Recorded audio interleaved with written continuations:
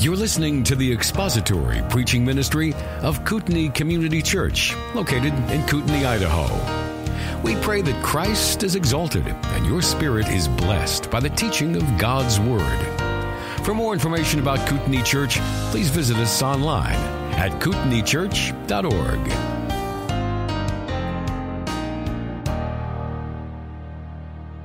Hebrews 12, we're going to begin reading at verse 18 and read through the end of verse 24. In a couple of weeks since we were here, so I just wanted to remind you again of the context and the comparison. Verse 18, "For you have not come to a mountain that can be touched, and to a blazing fire, and to darkness and gloom and whirlwind, and to the blast of a trumpet and the sound of words, which sound was such that those who heard begged that no further word be spoken to them. For they could not bear the command, if even a beast touches the mountain, it will be stoned. And so terrible was the sight that Moses said, I am full of fear and trembling. But you have come to Mount Zion, and to the city of the living God, the heavenly Jerusalem, and to myriads of angels, to the general assembly and church of the firstborn who are enrolled in heaven, and to God the judge of all, and to the spirits of the righteous made perfect, and to Jesus the mediator of a new covenant, and to the sprinkled blood, which speaks better than the blood of Abel." There are a lot of descriptions and terms in your New Testament that describe the people of God, the church, the gathering out of the called out ones of God's people. For instance, we are familiar with the analogy or the phrase, the picture of the body of Christ that you find in 1 Corinthians 12, of the called out ones. The very idea of church, or the very word church itself, speaks of a gathering of people called out of a larger assembly for a special purpose. The bride of Christ in Ephesians chapter 5, we are called a living temple in 1 Peter chapter 2. We're called a holy nation in 1 Peter chapter 2 and a royal priesthood in 1 Peter 2.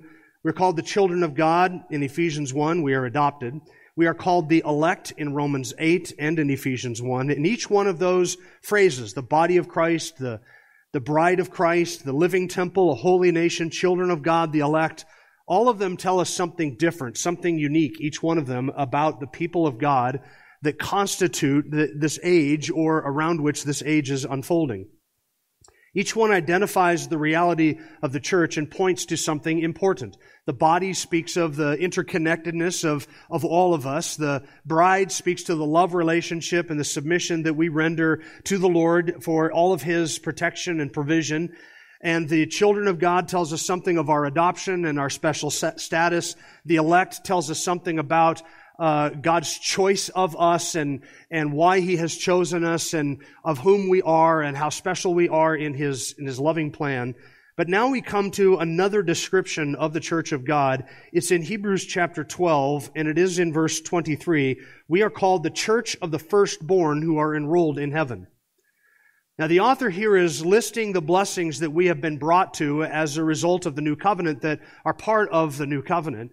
And he is contrasting here the state that we occupy, or the place that we have, in contrast with Old Testament Israel. So there is the contrast between the two mountains, Mount Sinai and Mount Zion. There is the contrast between these two peoples, the children of Israel and the church. And there's the contrast between the blessings and the experiences of that old covenant and that which is remarkably better for us, the new covenant.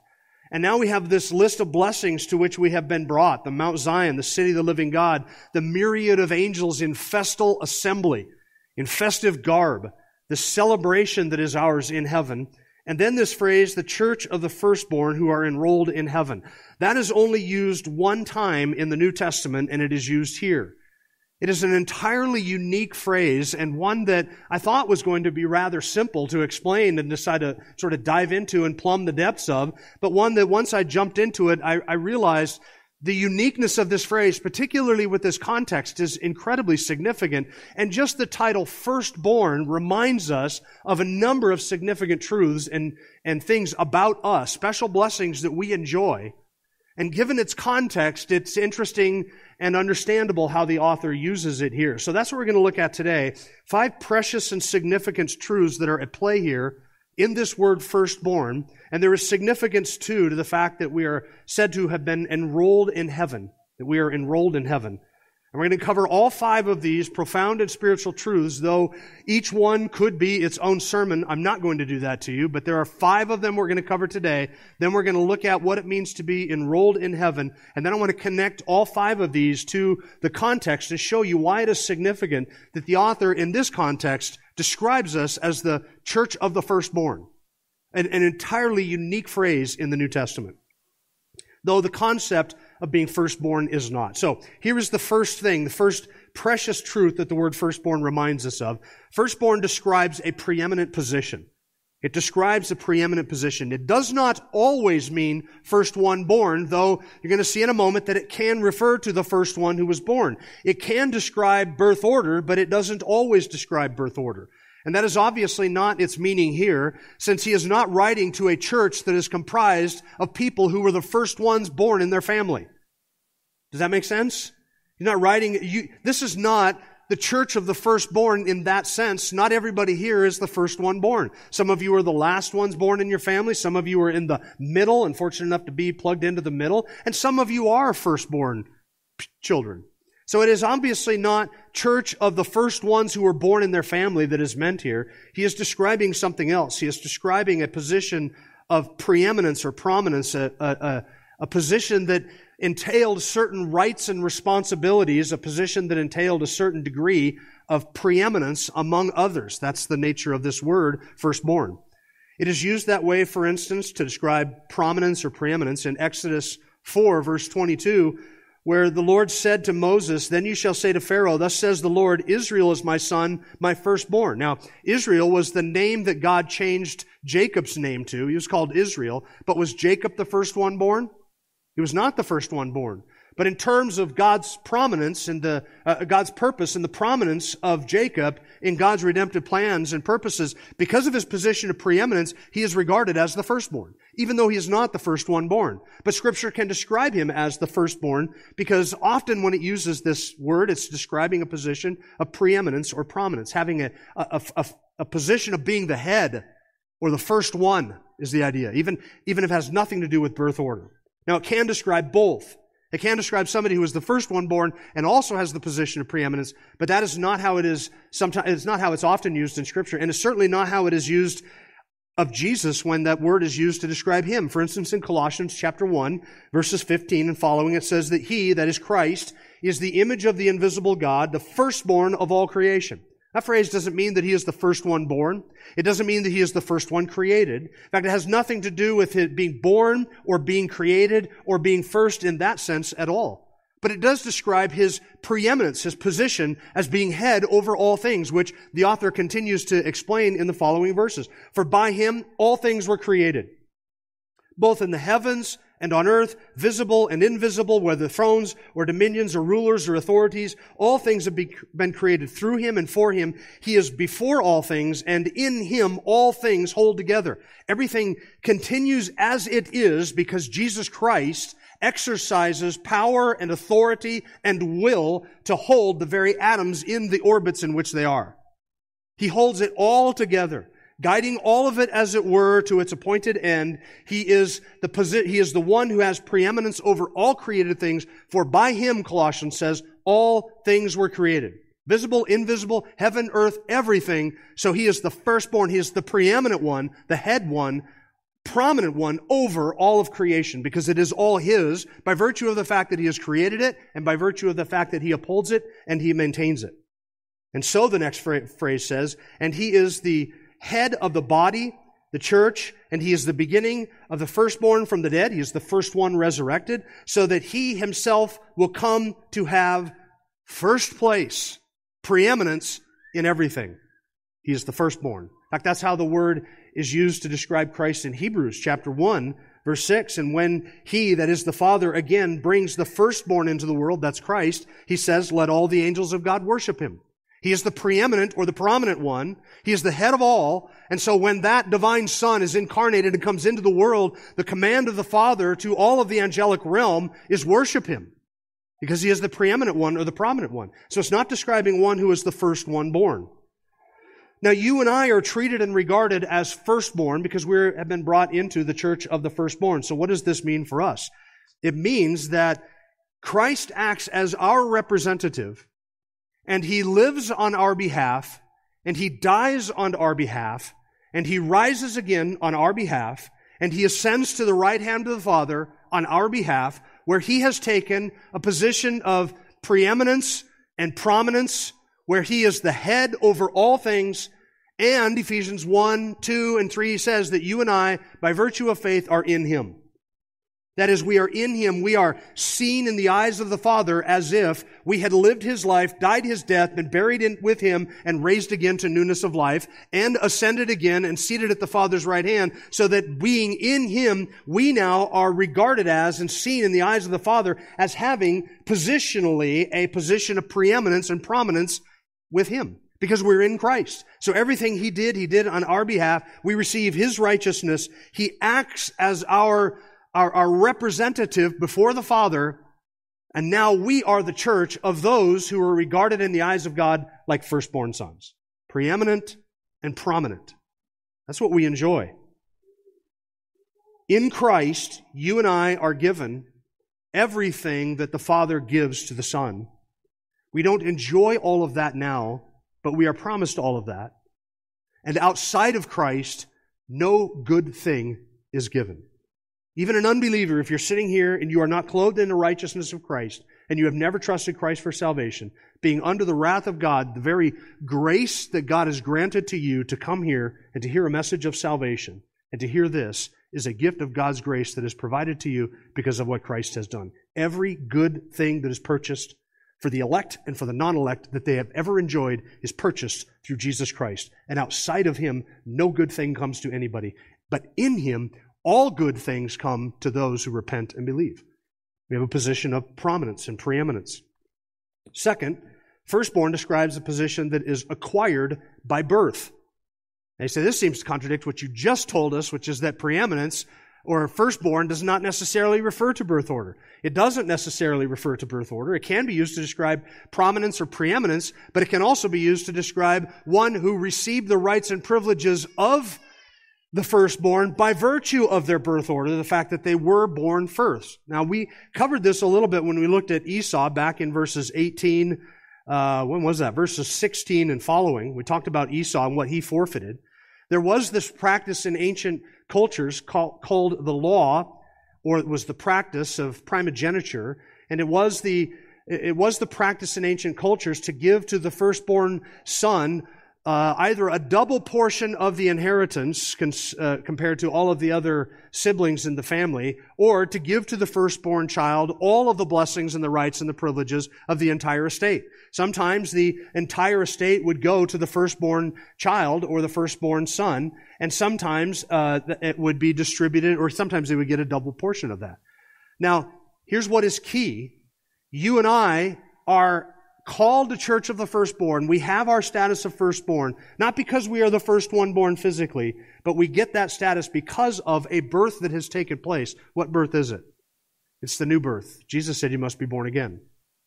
Now if you were the firstborn, this was a glorious thing in ancient cultures, but here was the glorious thing about being firstborn in ancient cultures, that you would get the inheritance, or the double portion of the inheritance. And listen, it didn't matter how good looking you were or not good looking you were, how smart you were or how not smart you were, how tall, how short, how big, how small, how crippled or able-bodied.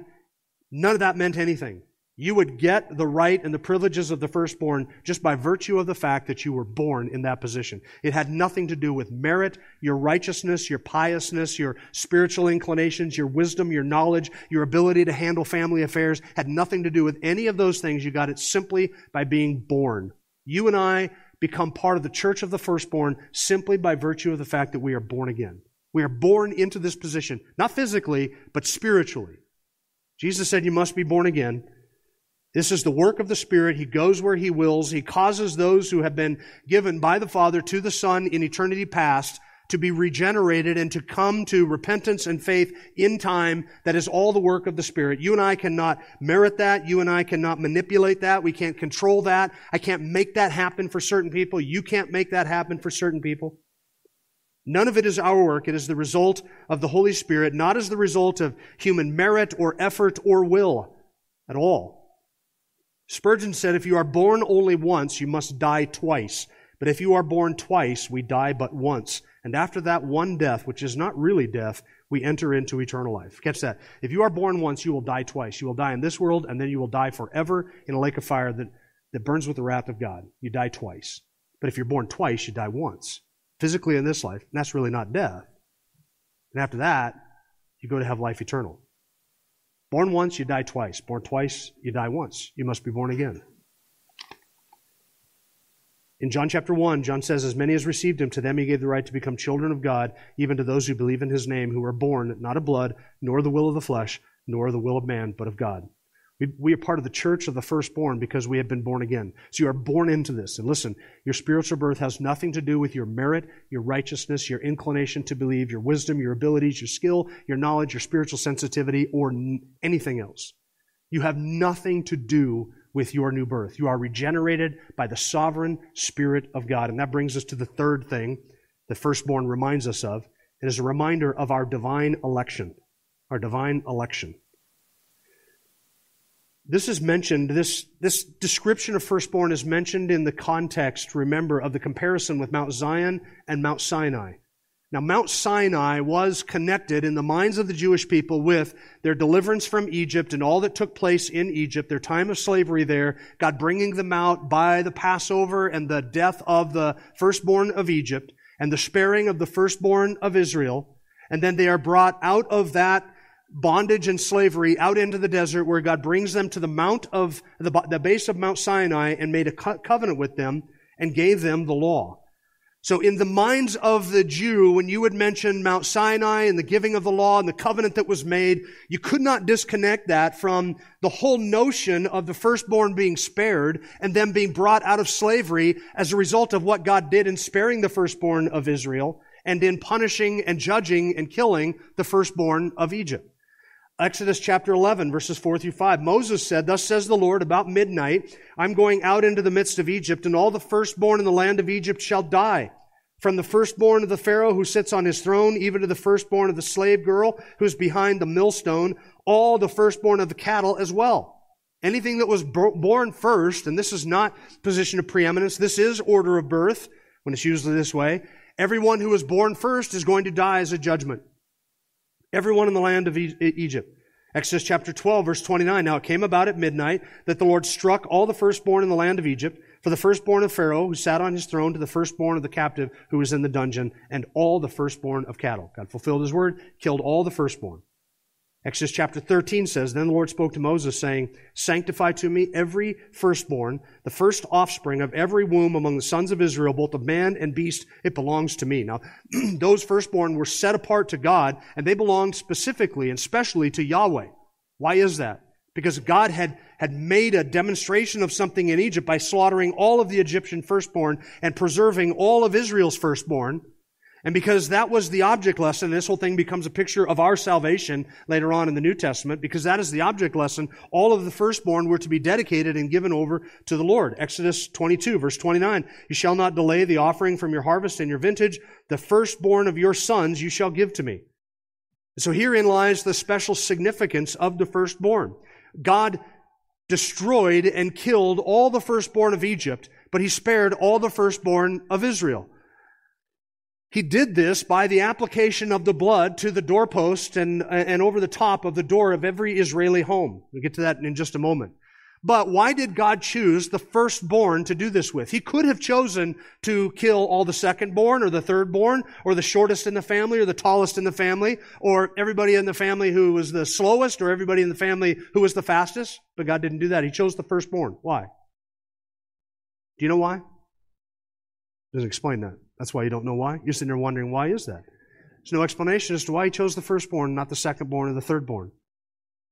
And it's even more significant that it becomes a picture of God's choice when Esau is the first one born, but Jacob gets all of the blessings and the promises of the firstborn. And it's even equally as pronounced when Isaac, who is not the first one born from Abraham, but Ishmael is, but yet God gives all of the blessings and the promises and the preeminence to Isaac and not to Ishmael. Why did God choose Jacob over Esau? The only explanation that God gives is, Jacob I have loved, and Esau I have hated. And in Romans chapter 9, he says, I will have mercy on whom I have mercy. I'll have compassion on whom I have compassion. And I will harden whom I will. So you, O man, do you have a problem with that? That God would choose some and not others, and then not explain himself to you? Well, you're like a lump of clay arguing back to the potter. And Paul's point in Romans 9 is you have no right to even question it. You certainly do not deserve an answer to it. Now, you want something that offends people? You just tell them that you are chosen by God to be in the church of the firstborn, and it has nothing at all to do with the condition of your heart, your wisdom, your spiritual insight, your inclination, your lineage, your good looks, your intellect. Nothing. Has nothing to do with you whatsoever. And in fact, God has not even revealed why it is that He chose you, other than He has set His love on you ahead of time. That's what it means to be the firstborn. Just like Jacob over Esau, just like Isaac over Ishmael. Exodus chapter 4, verse 22, Israel is my son, my firstborn, but he wasn't the first one born, but he was the one chosen by God to receive the blessings. Jacob I have loved, and Esau I have hated. Divine love obviously plays into this. Divine sovereignty plays into this. A foreordained loving relationship obviously plays into this. It must. In fact, that's what the word foreknown means. You say, doesn't it say that God has chosen us by the foreknowledge, by His own foreknowledge? It does, but you know what the word foreknowledge means? It doesn't mean that God is a good prognosticator and He can look down through time and somehow tell what you might do when presented with the gospel. It means that God has decided ahead of time, in eternity past, to set His affections on you. Why you? I don't know. Why me? I don't know. God knows. He chose us in Christ before the foundation of the world. I had somebody recently who said to me that they were having a conversation. There was nobody here, so don't worry about that. Who said they were having a conversation with somebody who raised this issue of God choosing us and not based upon anything that we would do, and that this is what the word foreknowledge meant. And this little lady said to me, quite gently, she said, but I'm trying to explain to her that God knows our hearts. He knows our hearts, and that's why He chose us. And I said, how was your heart before you came to faith in Christ? Was it pure and simple and inclined toward righteousness, or were you a wicked sinner? She was a wicked sinner. So I said, so your heart was just as dark as the rest of ours, right? Which means that God didn't choose you because He saw something special in you. That is the point of Romans chapter 9. That's the point of God's choosing. Had nothing to do with anything in you whatsoever. So if you ever ask yourself, why me and not somebody else? It has nothing to do with you. There were probably a lot of other people whom God could have chosen, but He didn't, who were smarter than you, prettier than you, more able than you. In fact, God says that He chooses, try it again. God says that He chooses the weak and the foolish things so that He might confound the wise in the eyes of the world. I guess that's another explanation why you over somebody else. Because you're weak and foolish and stupid and simple and unable and uneducated, North Idaho rube. Ephraim was chosen over Manasseh by God's choice. Manasseh was the firstborn one born. Yet Jeremiah 31 verse 9 calls Ephraim His firstborn. You are the church of the firstborn, which describes your election. You are in this by God's sovereign choice. Chosen of God, Ephesians 1 verse 4, He chose you in Christ before the foundation of the world, that you would be holy and blameless before Him in love. 2 Thessalonians 2 verse 13, but we should always give thanks to God for you, brethren, beloved by the Lord. There's the loved. You are beloved by the Lord because He has chosen you from the beginning for salvation through sanctification by the Spirit and faith in the truth. 2 Timothy 2:10, for this reason I endure all things for the sake of those who are chosen, so that they also may obtain the salvation which is in Christ Jesus and with it eternal glory. You say, we are undeserving, children of wrath, worthy of judgment. That's right, and you're the church of the firstborn. God chooses undeserving children of wrath, worthy of judgment, and puts them into the church of the preeminent ones. Because He loved you before time. That's what His foreknowledge means. He loved you before time, and He set His affections on you before He ever spoke an angel or an atom into existence. He knew your name. And every day you would live. And when you would come to saving faith. And that you would be here today. And that you would be brought into the church of the firstborn. He saved us and called us, 2 Timothy 1 verse 9, with a holy calling, not according to our works, but according to His own purposes. Listen to this. And grace that was granted to us in Christ Jesus from all eternity. Grace granted to you from all eternity. Go back in the mind and purposes of God as far as you can go. Grace was granted to you back then. From all eternity. That is how you were in the church of the firstborn. Preeminent position, something acquired by our new birth. We are adopted into it. And it reminds us of our election. Fourth, firstborn is a picture of a blood-bought redemption. Again, Sinai is the context here, a blood-bought redemption. Exodus 19, verse 4. We read this back when we looked at the incident in Sinai, at Sinai. Exodus 19, verse 4. You yourselves have seen what I did to the Egyptians and how I bore you on eagle's wings and brought you out to myself. God purchased the land of Israel out of redemption, and it was the blood sacrifice which was the means of the payment of that purpose. He brought His people out into the desert and brought them to Sinai, and then God says to them, I did this so that I might bring you to myself. There was a love and affection that God placed upon that nation and those people, and He brought them out of slavery in Egypt. And that mountain, Mount Sinai, reminded them that they had been delivered through a plague, through death. The death of the firstborn of Egypt, but not the death of the firstborn of God, because Israel was God's firstborn. So He protected His own firstborn by means of the blood. And on their last night in Egypt, the angel that came through the land of Egypt slaughtered all the firstborn of the Egyptians, from the firstborn of Pharaoh to the firstborn of every slave to the firstborn of all the cattle. Everything that was born first died that night, except any of the firstborn of Israel. And though they were right there in the midst of the land of Egypt, right there in the midst of the land of Egypt, among the Egyptians, by the sovereignty of God, all of the firstborn were spared. So the firstborn who were not covered by blood died under the judgment of God, and the firstborn who were covered by blood were saved and brought through and delivered out of that judgment. 1 Corinthians 5 verse 7 says, Christ is our Passover and has been sacrificed for us. That's the connection. How is it that you become the firstborn of the church of God, the church of the firstborn? It is because God has brought you out of that judgment, because the blood of the sacrificial lamb, the Lord Jesus Christ, has covered you, and so you are part of the church of the firstborn. You see, this phrase that we're studying here and thinking about this morning, it is all connected to the land of Israel. It's connected to Egypt and to their deliverance and the Passover. All of that is behind that phrase firstborn. You couldn't mention the term firstborn to a Jew without them thinking of Passover and Egypt and being delivered out of that, being given the covenant, and their own head of their own nation, Jacob, being called the firstborn, even though he was not the first one born. He was given a position of preeminence by the election and the sovereignty of God, and then he was purchased by the blood of that sacrifice. And so you and I are as well. Acts 20 verse 28 says that we are the church of God, which He purchased with His own blood. God purchased the church with His own blood. Every Sunday when you gather together here, you are gathering together with a group of people who have been purchased by the blood of Christ. Bought.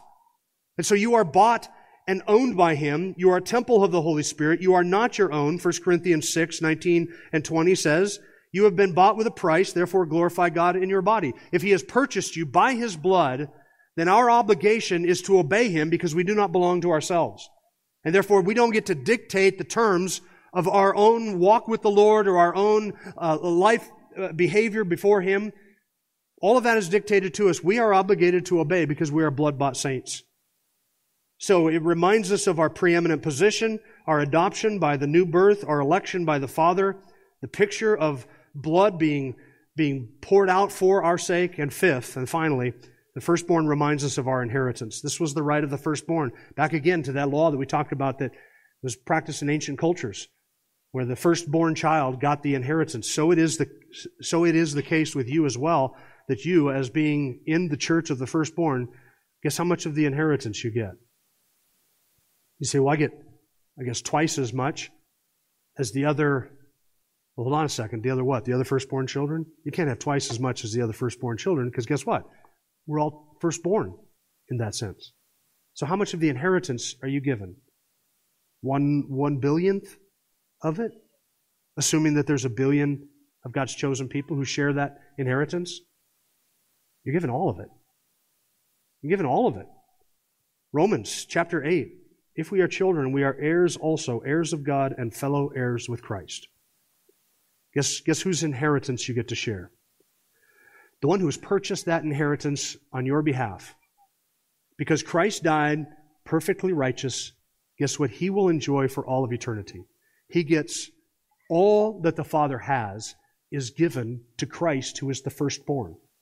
And he has a whole church full of people, his bride, whom he has purchased with his own blood, who share that inheritance, not portioned out an equal part to each of us, one, whatever it is of the number of people that we share it with, but he takes that entire inheritance and you get all of it. Now, I don't know how it is in eternity, in the new creation, that you and I are going to share in full the fullness of all of that and never feel like we are splitting the Father's inheritance amongst us. But that is exactly what eternity will be. We will feel for all of eternity as if everything that the Father has promised has been given, not for us to split up and divvy up between us, but all of it has been given to each and every single one of us. 1 Peter chapter 1 says this inheritance is imperishable and undefiled and will not fade away. It cannot be taken. It is ours by birthright, the new birth. It is ours by election. It is ours by blood. It is ours by adoption, redemption. Matthew 25, verse 34, the king will say to those on his right, "Come, you who are blessed of my Father, inherit the kingdom prepared for you from the foundation of the world." Luke chapter 12, verse 32, "Do not be afraid, little flock, for the Father has chosen gladly to give you the kingdom." Oh, I love that word, gladly.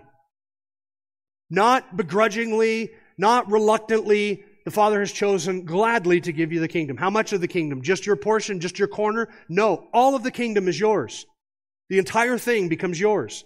And how has the Father done this? Gladly. He's not doing this because he is reluctant to have us share that inheritance. He wants to lavish it on us. And so, in my mind at least, this is my own sanctified speculation, in my mind, I picture the Father with a smile on his face, though he doesn't have a smile, but you know what I mean, with a glad and overflowing heart of love, and he cannot wait for that day when the heavens and the earth are made new, and all of us are resurrected, and he gets to give us the entire kingdom. All of it. The full inheritance. I wish that were possible for me as a father to give to my children everything I have. Not much, but at least I could give to them everything I have. And to see the smile on their faces, and to see the smile on my face, and for that to be a great joy, the Father has chosen to gladly give you the kingdom. 2 Timothy 2:12, we will reign with him. James 2, verse 5, listen, my beloved brethren, did not God choose the poor of this world to be rich in faith and heirs of the kingdom, which he promised to those who love him? Revelation 5, verse 10 says he has made us to be priests to God and to be a kingdom, and we will reign with him upon the earth. And speaking of Revelation, chapter 21, verse 7, after describing the heavenly Jerusalem and all the glory of that heavenly Jerusalem, we read in verse 7 of 21, he who overcomes will inherit these things. Wow, just stop for a second and be stunned by that. You read about the new Jerusalem, the new heavens, the new earth, all the glories of that. He who overcomes will inherit these things. That is your inheritance, secured for you by virtue of the blood of Christ, and yours because you are the firstborn. You're the church of the firstborn. Our preeminence, our adoption, our election are purchased by blood and our inheritance. And if that is not enough, if all of that grace is not sufficient, look at the very next phrase. You're enrolled in heaven. You're enrolled in heaven, which means it is secured for you. All of this has been secured by your Savior, and here's the glorious part. All of it is preserved by your Savior. It is reserved there for you. And your name is written there. And this, again, this phrasing here would mean, it doesn't mean that much to us. Enrolled in heaven, we think, okay, Lamb's Book of Life, written from the foundation of the world, all of that is true. But to a Jew, the imagery here is very significant because, again, it goes back to Sinai, which is mentioned in verse 18, that mountain which cannot be touched, blazing with fire and all of that. That was Mount Sinai. And remember, again, now the phrasing enrolled in heaven is significant because you know what happened after Sinai? After Sinai, after the giving of the law and the priesthood was established, and after the instructions for the tabernacle were given and the covenant was given and established, then we read in Numbers chapter 3, verse 40, then the Lord said to Moses, number every firstborn male of the sons of Israel from a month old and upward and make a list of their names. In other words, enroll them. Make a list of the names of all the firstborn children in the land, in the nation of Israel. You shall take the Levites for me, for I am the Lord, instead of all the firstborn among the sons of Israel, and the cattle of the Levites, instead of all the firstborn among the cattle of the sons of Israel. So Moses numbered all the firstborn among the sons of Israel, just as the Lord had commanded him, and all the firstborn males by number of names from a month old and upward, for the number of men were 22,273. So what happened after God brought them to that mountain? He put all of their names on a list and enrolled them on a list. And now the author is saying, you also, as the church of the firstborn, are enrolled. Just as Israel was brought out of the slavery of Egypt, brought to that mountain, given a covenant, blessed there with their relationship with the Lord, so have you been done. They were redeemed by blood, so are you. They were made God's people by election, so are you. They were given a position of preeminence among the nations, so are you. And guess what else happened at Sinai? Their names were written on a list. And the author says, your names also are written, but not on a tablet at Sinai, not on a parchment out in the desert. Your names are enrolled in heaven. Which means when you step up to the New Jerusalem, your name is on the registry inside of that city, and you have full and free access to that city and every nook and cranny and every corner of it. No security clearance, no badge that you have to show. Your name is enrolled in heaven, written on the register there, and that can never be taken away. It can never be erased. It will never perish. That ink will never fade. And 1,000,000 times a bajillion years from now, your name will be written down in the Lamb's Book of Life. Right there, enrolled in heaven. That is the imagery and the picture. Philippians chapter 4, verse 3 said that we are to help the fellow workers whose names are in the Book of Life.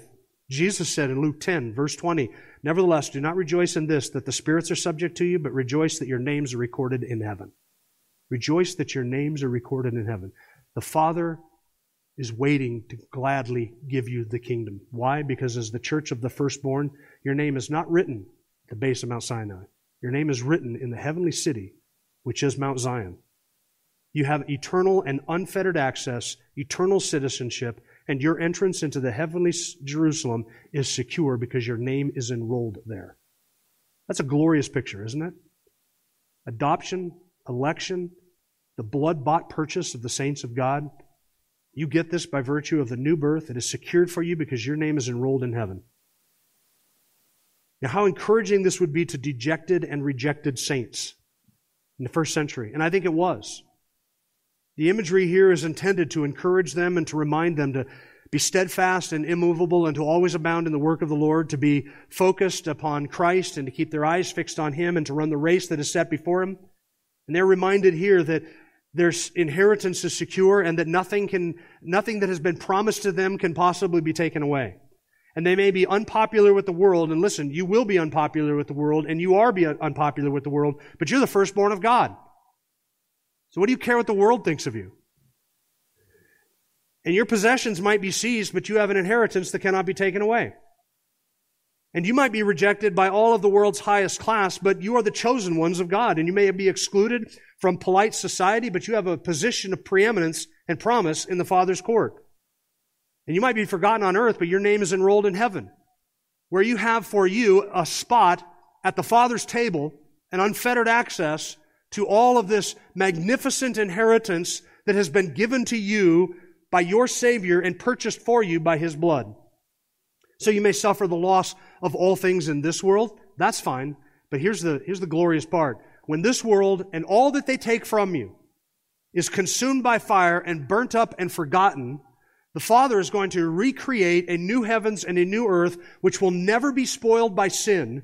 And He is going to raise you in glorified bodies and put you on that new creation to live and glory and joy and work and rejoice with the company of festival angels forevermore. So they'll take everything from us here, and you're going to be given everything there. There will come this time when the Lord will destroy all the works of the wicked, and they will be forgotten, and He will establish the works of the righteous, and they will endure forevermore. Every citizen of heaven is a firstborn son. Every citizen. There's no lowlifes. There's no lowbrow. There's no lowborn people in heaven. Everywhere you turn, you will see one who is the firstborn, the heir to the throne, the heir to the kingdom, gets all the inheritance. You're going to see children of royalty everywhere you look. And you're going to be in heaven, you're going to turn, you're going to see somebody who's sitting here next to you today, and you're going to think to yourself, oh, there's the firstborn child of royalty. And you'll say that to them. Look at that, firstborn child of royalty. And they would say, I was just thinking about saying the exact same thing to you, firstborn child of royalty. Everywhere you look, you will see firstborn sons, firstborn daughters, possessors of the entire inheritance. That is what we get. That is the glory that we are promised. So now the question, do you live in this world like you are the firstborn son and daughter of the world to come? It's really the question. Do you live in this world? Do you fight sin? Do you serve Him? Do you sacrifice? Do you pray? Do you praise? Do you worship? Do you do that like you are a firstborn child of the world that is to come? To connect this to our context, just briefly, we are not too far removed from Esau in verse 16. He was the firstborn. Remember what he did with his firstborn status? He despised his birthright, and he traded it for a single meal. See, Esau shamed his father, shamed his family, shamed his name, all of that because he didn't understand the value of the birthright. He didn't care for it. He didn't love it. He didn't cherish it. And so Esau didn't live like one who had the status of birthright. Instead, he lived like a pagan. He lived like an unbeliever, an immoral and godless person who gave no thought to God in his mind and his heart at all. He didn't live like somebody who was the firstborn heir of everything that was promised to Abraham and everything in the world to come. Instead, he despised that. And so now the author is speaking again of firstborn status and saying, you are like Esau in that you have been promised a great blessing, a great inheritance. Everything that is to come has been given to you, now believer. So don't be like Esau, an immoral and godless person who would trade all of that away, barter all of it away for simply a bowl of soup to satisfy some craven lust in the moment. Instead, live like a child of the King. Live like a firstborn son. Live like you belong to the church of the firstborn and that your inheritance is secured for you by another and that is what you get to look forward to. And listen, you and I will possess it a lot faster than it feels like we are going to possess it now. When we get on the other side of taking possession of that, we're going to say, man, that happened quick. I can't believe all that time went by that fast, but here we are and we have it already. That was just a blink of an eye. It's coming a lot quicker than we think it's coming. And so live today in a manner that is worthy of the calling with which you have been called, one who is preeminent, one who has been adopted, one who has been chosen, one who has been purchased by blood, and one who has been promised an inheritance. You have not been merely delivered from Egypt and its slavery. You have been delivered from sin, and that is a more exacting taskmaster than Egypt ever was. And your names are not written on a parchment in the desert. Your names are enrolled in the heavenly Jerusalem. So live in a manner that is worthy of the calling with which we have been called, and keep your eyes fixed on the goal for the glory of Christ our Lord. Let's pray. Thank you for listening to the latest podcast from Kootenai Church. If you'd like to learn more about Kootenai Church or to donate to our church ministry, you can do so online by visiting kootenaichurch.org. We hope you enjoyed this podcast and pray you'll join us again next time. Once again, thank you for listening.